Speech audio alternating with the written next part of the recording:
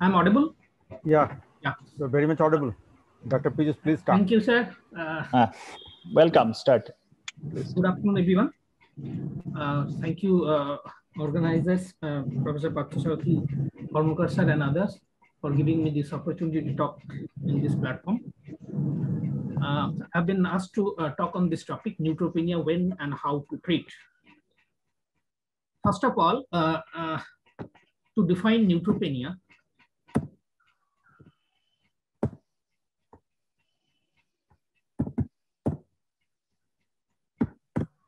okay. So I will be discussing on these topics. I will be going into the definition first, then subsequently on this topic I will be highlighting the whole thing. By definition, the neutropenia says that when the absolute neutrophil count is less than 1,500 per microliter.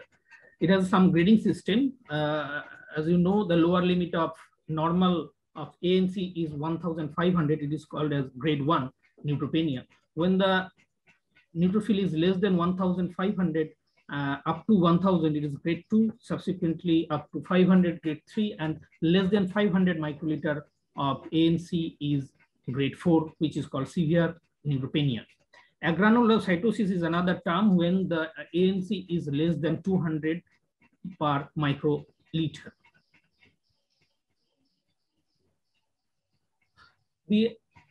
Another term is called pseudo-neutropenia. When we draw a sample and keep it for long, then sometimes it shows that the neutrophil count is less than the normal. Some paraproteinemias and also this anticoagulant therapy sometimes may present with neutropenia. These are called pseudo-neutropenias. Now coming to the basic mechanism of development of neutropenia, there are three basic mechanism of development of neutropenia. First one is decreased neutrophil production and differentiation, maybe due to some infiltrative bone marrow infiltrative diseases or radiation therapies or some sort of chemotherapies.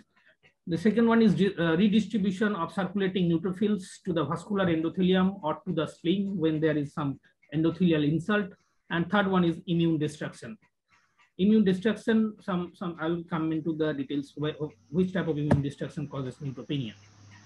The clinical presentation, often patient presents to us with ulceration of oral cavity and mucous membrane, some skin ulceration and perianal areal ulceration may be seen. Commonly, the endogenous bacterial flora gets access to the blood when there is disruption in the mucous membrane that can cause endogenous infections by the endogenous bacterial flora. Now, coming to the causes, some are acquired causes, some are congenital causes. Congenital causes like Costman syndrome, cyclic neutropenia, neutropenia with phenotypical anomaly, etc. are present. Acquired neutropenias can be found when there is infection. Mostly the viral infection can cause short-lasting neutropenia. The drugs and chemicals are another important causes of development of neutropenia. And subsequently nutritional immune neutropenia, Felty syndrome, complement activation. These are the other acquired causes of development of the neutropenia. Infections, as I mentioned, mostly the viral infections that can cause neutropenia. However, some bacterial infection, fungal, protozoal, especially malaria, and typhus fever caused by rickettsia that also can produce neutropenia. The mechanism by which the viral infection causes neutropenia is the direct marrow infection and production of autoantibodies. This can cause dangerous clinical illness when it persists for more than 3 days. Bacterial neutropenia, most commonly by gram-negative endotoxin producing bacteria that can cause bacteremia followed by neutropenia. Special population like neonates, undernourished alcoholic persons are vulnerable for development of this sort of endotoxemia and subsequent neutropenia. Rare cases with progressive neutropenia and overwhelming neutropenia may benefit from GCSF-like therapies. Other agents, skip. Drug-induced neutropenia are there. This is a very important cause of development of neutropenia. It is usually immune mediated. Sometimes dose dependent inhibition of granulopoiesis can be seen. Direct toxic to myeloid precursor or marrow microenvironment also may precipitate this sort of neutropenia. This immune mechanism can be by the hapten-induced antibodies. The drugs like PTU, antithyroid drugs, anti-seizure, anti-epileptic drugs that also are culprits for development of this. The dose-dependent suppression usually found in persons who are getting valproic acid, carbamazepine for a long time. Beta-lactam antibiotics are also can be causative agents for development of dose-dependent neutropenia. Direct marrow damages can be seen when there is captopril-induced agranulocytosis, especially in persons who are suffering from renal insufficiency. Cumulative doses of phenothiazine also may cause these things. The onset or time of onset of the drug-induced neutropenia may vary from 3 to 56 days. However, mean 12 days has been identified. Even sometimes it is 1 to 2 days with some few drugs. The diagnosis can be made by seeing the marrow findings when there is hypocellularity with maturation arrest and hypercellularity with increased myeloid precursors. Diagnosis only can be made by based on recognition of agranulocytosis during drug therapy. The treatment of this thing is withdrawal of drug if possible, and withdrawing the drug within 3 to 4 days, the neutrophil comes up to the usual normal level. However, GCSF indicated only in refractory cases when there is persistent neutropenia after 3 to 5 days. Immune-induced, similar to AIH and ITPA, it is caused by neutrophil-specific antibody. This can occur with or without cytopenia. However, most HNA are known molecules. These are the HNAs, primary immune or secondary from broader immune specific to single HNA suggesting primary clonality disease. Grape disease can be associated with clonal antibody. Clinically, ANC is in this case, ANC is usually less than 500. Marrow usually shows hypercellularity with lack of mature neutrophils. Only demonstration of neutrophil antibody can help with diagnosis. The examples of immune neutropenia are neonatal or alloimmune neutropenia, autoimmune neutropenia, and large granular lymphocytosis. I will not go into the details. The Feltis syndrome, as we see in persons suffering from rheumatoid arthritis with severe type, when there is splenomegaly along with pancytopenia, special and neutropenia is obvious finding. The mechanism by which this sort of neutropenia can be developed is anti-neutrophil antibody, and immune complex causes neutrophil adherence to vessels and sequestration in marginal pool, fast-mediated apoptosis, and other mechanisms like impaired myelopoiesis destruction by large spleen or splenomegaly.